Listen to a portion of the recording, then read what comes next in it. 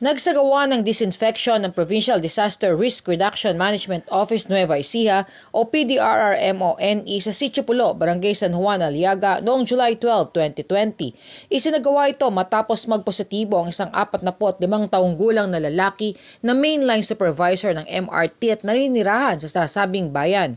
Kasalukuyan ito ngayong naka-confine sa PGG-MRMC bilang si patient number 89.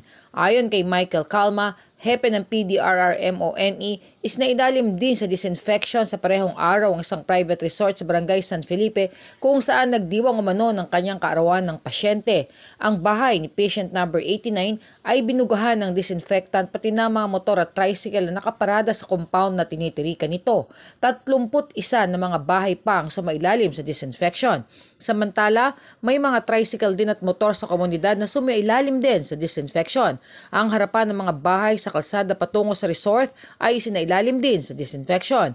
Kaugnay nito, nagpadala naman ng Municipal Disaster Risk Reduction Management Office o MDRRMO Aliaga ng 2 tao mula sa kanilang hanay na may personal protective equipment o PPE din upang tulungan ng Pdrrmo sa nasabing gawain.